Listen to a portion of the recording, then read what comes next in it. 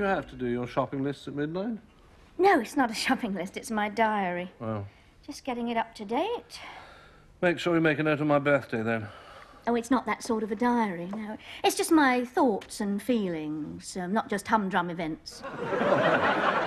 Oh, no, darling, no. I mean, I might very well write about your birthday, what I'd given you, how you'd reacted, and so on, but only in retrospect. Oh, sounds very impressive. Yes, it is. I'm hoping to have it all bound one day for posterity. Posterity? Yeah, something to hand down to our children and our children's children. How long have you been keeping it? 3 weeks. Got some way to go, then. Oh, no, I filled one of these already. What on earth do you find to say? Plenty. I lead a very full life. Give us a look at today's, then. No, I'm not up to today. I'm only up to last Saturday. Well, go on, then. Oh, no, you're not interested. Yes, I am, honestly. Are you? Go on, yeah. Oh, all right. Saturday. A bright, sunny day with the first of the roses out. Mother's cold is better, and after I'd been shopping, she joined me for a coffee, and we discussed my father. Look, I'm not going to do it. No, I'm sorry. Go on. Emma phoned from the Lake District. She and Peter have found a flat in Cockermouth. Still no sign of a wedding going. Shall I go on? No, don't. I think I've got the gist of it. If you don't mind my saying so, I think it sounds a bit bland. William came home from golf in a foul temper. What? He'd lost, as usual. Either he must give it up or take lessons. I was not in a foul temper. Yes, you were. All right, show me the previous weekend, then. All right. Saturday. No. The first day of unbroken sunshine this year. The almond blossom is fully out. What joy. William returned and threw his clubs across the kitchen floor. Hang on. Now, what the hell is all this? Just the truth. It's fiction. Darling, when you come home from golf, you're a monster. I did not throw my clubs across the kitchen. Well, why were you on your hands and knees picking them up? They'd fallen. Anyway, I don't want to appear to posterity as a manic golfer. Are you serious? William, you have a temper that verges on the dangerous. Me? Yes, you. Oh, what about you? Well, I suppose I occasionally get a bit uptight. Oh, yeah, but do you put it down for posterity? If it's relevant. Be honest, you cheat. I don't. All right, show me an entry that puts you in the wrong. Look, just get on with your book. You can't, can you? If I was wrong, I would say so. All right, show me last Sunday's. Why? When you ran out of petrol and had to walk home. Look, who's going to be interested in that 100 years from now? You said you wanted a divorce. That's interesting enough. Well, I wasn't serious. Oh, maybe, but you lost your temper. Yes, well, I'd had to walk a mile to the garage and a mile back with a heavy petrol can because you'd forgotten to fill the car. Well, it's your car. Why didn't you fill it? That's not my job. Well, why should it be mine? Well, any caring husband would make sure his wife's car was in full working I order. am an accountant, not a mechanic. Yeah, that's true. You can't even work the washing machine. Why didn't you bung that down, too? Oh, don't be silly. No, let our future generations know what an idiot you've married. Tuesday the 12th. William throws another tantrum. And so to bed. Esther? Oh, hi, Sonia. How are you? Worn out. What with? Lack of sleep. Really? Why? Last night, all the drama. Don't tell me you didn't hear it. No? The Birches opposite. The Birches? Oh, you must know the Birches. They've been here about 3 years. Is she a small woman with dyed blonde hair, wears Gucci gear and drives an MG? Yes. I don't think I've ever noticed her. Well, according to Mrs. Tatterson, they were shouting and banging around. She thought there was going to be a murder. However, he drove off about 3 o'clock with another woman. No. Yeah. Come and have a cup of coffee. It's amazing what goes on in your own road and you never know it. Well, you seem to. Well, I was wide awake when he drove off with this other woman. How do you know it was another woman? Did you see it? No, but I was talking to Mrs. Maitland 4 doors up, and she said it definitely wasn't Mrs. Birch, and she's a very good idea who it was. Sonia, dear, you ought to be careful, you know. This is just gossip. Oh, please yourself. Biscuits? Just a few. Mrs. Maitland said he went off with Mrs. Roberts. No, with Anna? Yeah. Didn't I always say? You did. She cornered William at a party once, you Oh, know. poor man. And he found it very embarrassing. I'm sure he did. John says he's sorry for Anna being a divorcee, but I'll lay odds it was all her fault. Sure it was. I must admit, I don't see what it is men see in her. No, she's certainly no beauty. No, it's an interesting face. Interesting. Yes, but as you say, not beautiful. Good bone structure. Boyish figure. All right for modelling, but that's about all. Yes, I mean, when you sum it up, really, all she's got is the Malaysian accent. No, but it sounds so naive and helpless. Oh, come in. Good morning, Esther. Dan, how are you? Absolutely first class. And how's my little girl? Oh, fine, fine. You remember Sonia, don't you? Yes, of course. I never forget a pretty face. Oh, you're very good for my morale, Mr. Penrose. Send for me anytime. Yes, all right, Dad, all right. Hey, don't stop him. Yes, thank you. I dropped round to see Nancy, but she's out. Yeah, well, she probably knew you were coming. Oh, she's certainly playing hard to get. That faint heart never won fair woman. I can't think why she doesn't snap you up. Right, well, she's got the chance. You might nip off with another woman. Wait a minute. That's given me an idea. A bit late in the day at my age. No, Dad, if Mum thought that you were getting involved elsewhere, she might look at you with different eyes. And still a little jealousy. Yeah. Look, we'll invite Mum over to dinner one night and you happen to pop in and start talking about your latest love. Not a bad idea. Or better still, bring her with you. I haven't got anyone. What about trying an escort agency? Sonia. Well, you wouldn't have to be under any obligation. Might be fun, you know. No, Dad, that wouldn't fool Mum for a second. Don't you know any respectable unmarried women? Well, there's the barmaid at the club. She's divorced. How old's she, 21? No, in her middle 50s. But it's great fun. And she's got the biggest pair of earrings. Doesn't sound quite right to me. Would you give the other cup? God, Hello, my little poppet. don't you puppet me. Would you like a coffee, Mother? No, thank you, dear. I'll come back later when it's not quite so crowded. No, don't worry. Dad's just leaving, aren't you? What? He just popped in to tell us his news. Isn't it exciting, Sonia? Oh, wonderful, yes. She sounds just the right type for you, Mr. Penrose. Oh, yes, thank you. Well, if you're going to take her to lunch, I think you better pop along now. You better not keep her waiting. No, you're absolutely right. Oh, forgive me, Nancy. I'd love to stop and tell you my news, but we'll do it some other time. I can't imagine you'd have any news I wanted to hear about. It might be painful to you, but I'd like to think that one day we shall have your blessing. Well, goodbye. Yes, goodbye, Dad. You sure you wouldn't like a coffee, Mother? Positive. I'll have a sherry. And I'll join you.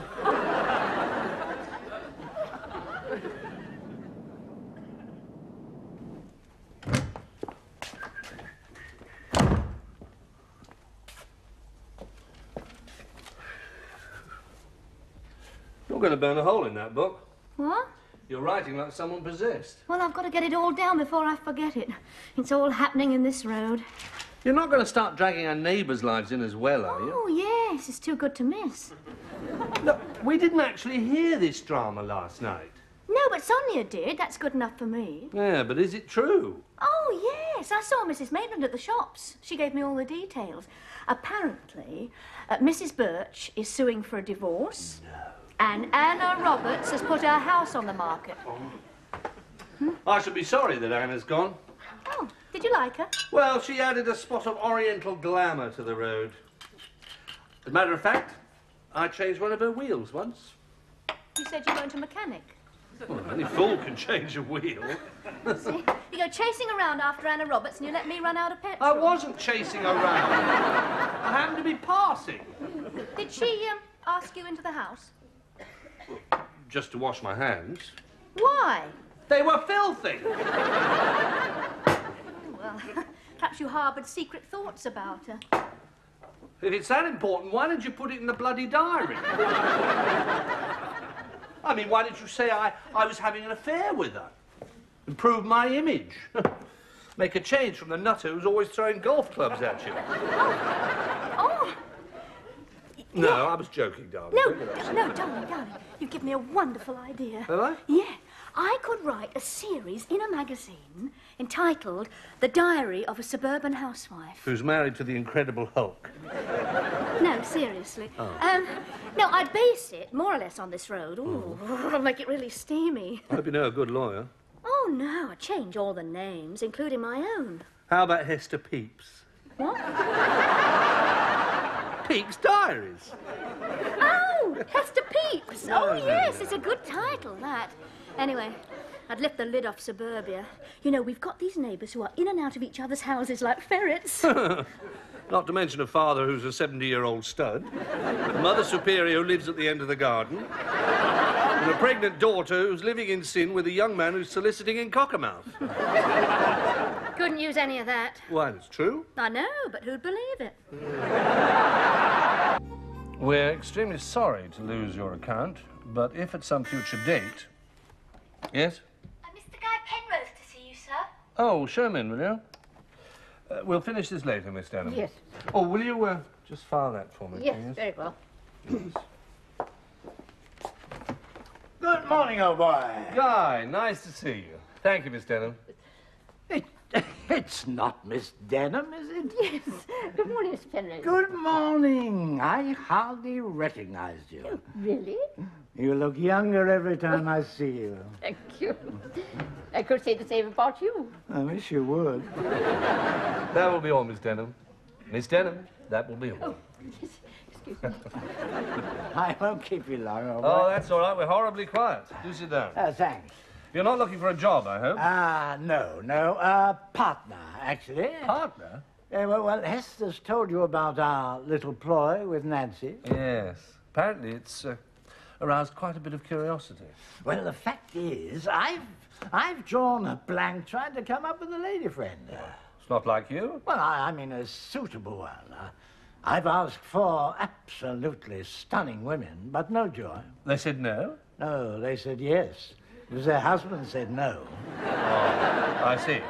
Well, I mean, I would have thought it was harmless enough borrowing a fiancé for the evening. Perhaps they thought you wanted them for the whole night. Well, the point is, I was wondering whether your secretary would oblige. Miss Denham? Yes. Oh, no, I don't think so. She's extremely straight-laced. Oh, that's no problem. Just ask her to dinner tomorrow night and I'll do the rest. No, hang on now. It's not quite ethical. Why? Well, apart from being a very loyal friend, she's also a very devoted secretary. I don't want you leading her astray. No, we're only going to have dinner, that's all. Well, as long as she doesn't know there's an ulterior motive. Oh, of course not. Miss Denham, would you come in a moment, please? Yes, Mr. Fields. Make it sound casual. Casual. Leave it to me.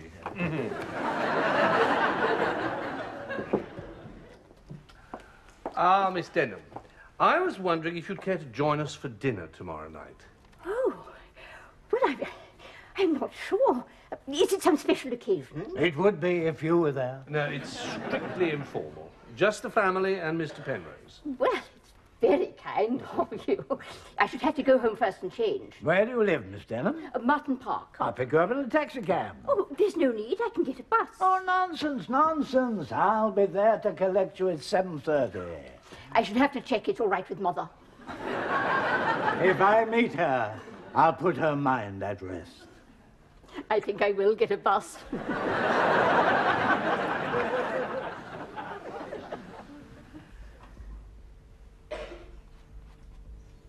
I can't hold this ridiculous grin any longer. Oh, relax. I've got it now. Oh, thank heaven for that. Just adding the highlights to your hair. Oh, if I'd known how many sittings it was going to take, I'd never have done it. I think you'd be quite pleased. I've made you look quite young. I was young when you started it. You know, if I get this accepted at the exhibition, I think I'll do another one of Dad. Don't you hang it near mine. He's a very handsome man. So was Bluebeard. Oh, I forgot to tell you, he's coming to dinner tonight. I suppose there's no chance of you popping along as well. No, I'm playing bridge. Really? I didn't know you played bridge. Yes, I've just started. Yes, who with? The Sandersons. Oh, really? Oh, well, some other time. They'll be sorry to have missed you, then. They? Oh, didn't I tell you? No, you didn't. Oh, he's bringing his lady friend. Oh.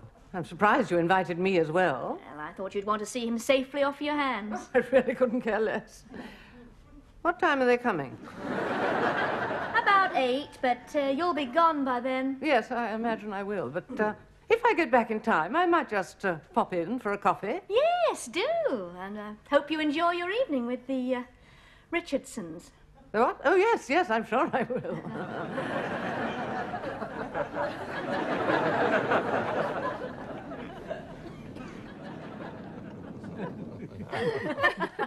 Well, that was delicious dinner, Mrs. Fields. Thank you. Dad, why don't you take Miss Denham into the drawing room? With pleasure. Thank you. Come along, Marigold. Do help yourself to brandy. Thanks, old boy. Nancy's cutting it a bit fine, isn't she? If she doesn't turn up soon, we're going to look a bit silly. She'll be here. She's been peering through her curtains all evening. Are you doing this for Guy's benefit or another juicy entry in your diary? And with any luck, both. Oh.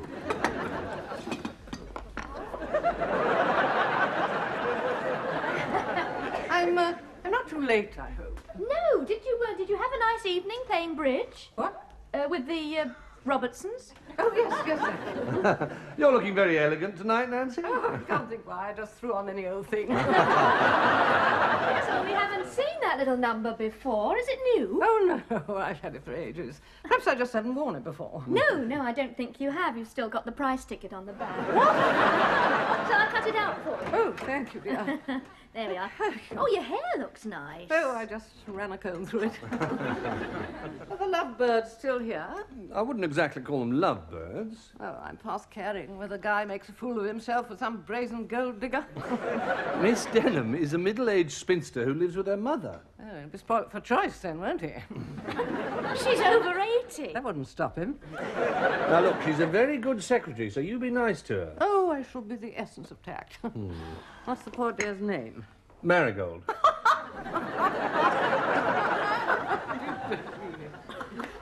Are you sure you won't have one? Oh, quite sure, thank you. Now, where was I? You were telling me how you met your second wife. Ah, yes, Isabel. Here we are. Oh, There. Oh, Nancy's just dropped in. Good heavens. Oh, forgive me. I didn't know it was a party. Nancy, this is a surprise.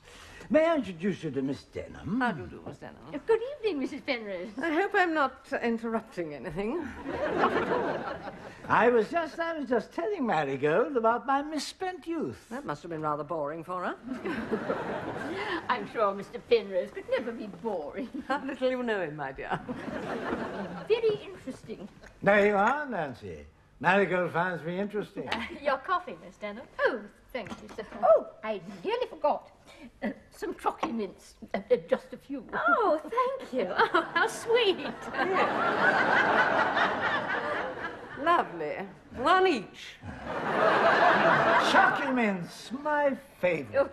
I think I must warn you, Miss Denham. He's also an incorrigible flirt. Oh, yes, I've certainly noticed that. Doesn't it worry you? Oh, not in someone like Mr. Penrose. He can't help it. Marigold understands me, Nancy. Oh, you're an old rogue. Oh, yes, but a repentant one. I lost my greatest love 40 years ago, and I've been wandering the earth ever since, trying to recapture it. Oh, fiddlesticks. If I'm ever lucky enough to find happiness again, Marigold, I shall hold on to it. Yes, I'm sure you will, Mr. Penrose. Thank you, my dear. And now, what about ordering a cab?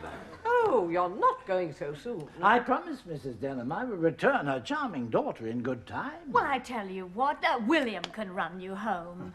Yes, of course. I'll get the car. I don't want to drag you out, Mr. Fields. Oh, no trouble at all. Come on, Miss Denham. I'll get your coat. Thank you so much. Thank you. Oh, good night, Mrs. Penrose. It's been so nice meeting you. Goodbye, my dear. I hope you know what you're doing. Why, Mr. Fields is a very good driver. Oh, I mean with Guy. Oh, I think I can control him all right. Yes, I'm sure you can. Here we are. Thank you. Well, what do you think of her, Nancy? Does it matter what I think? Well, yes, I value your opinion. It's a lamb going to the slaughter. Oh, I think I'll survive it all right. No. Not you, her. Oh. She's too good for you. Oh, and so are you, my dear. Well, you're right there. If I can't have you, Nancy, then I'll settle for second best. How far have you committed yourself? Well, No, pull back before it's too late. What? She'll get over it. Well, when we get into that car together, she'll twist me round her little finger. Then don't go with her. No. By heavens, I won't. Are you coming? No. Make my excuses to Marigold to Miss Denham and tell her I'll ring her sometime. Oh, right. Fine. I'll just close the door in case she makes a scene. I'm sure this is the best way. Yes. There.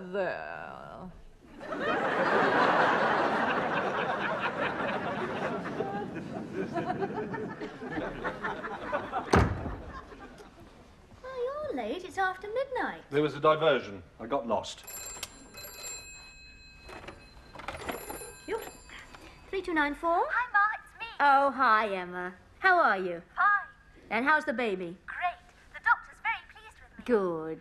But Peter's been rumbling away for weeks about an ultimatum. And tonight he finally delivered it. Oh, Peter's finally delivered it. The baby? No, an ultimatum. Sorry, darling. What did he say? He says he's determined to marry me. And if I won't agree, he's going to leave me. I mean, actually walk out. If he says things like that, Ma, how do I know he loves me? Look, darling, he's only saying it because he loves you. Oh, Ma, how can I be sure? Look, hang on a minute. I'll get your father. Darling, she's really mixed up about the marriage. Just try and coax her into seeing the man's point of view. Emma? Oh, hi, Dad. I expect Mother's explained the problem. Look, you see, what I feel is this... Peter... Just shut up and marry him. Oh, fine. Bye. Bye. Is that it? I think so. I think you should have said that years ago. Yes. Well, I think you better get the maps out and find the route to Cockermouth. Not tonight, thank you. Well, it's only 3 miles to Merton Park. That's taken you 2 hours. Look, I told you there was a diversion. Via Epping? If you must know, I ran out of bloody petrol. Don't you dare!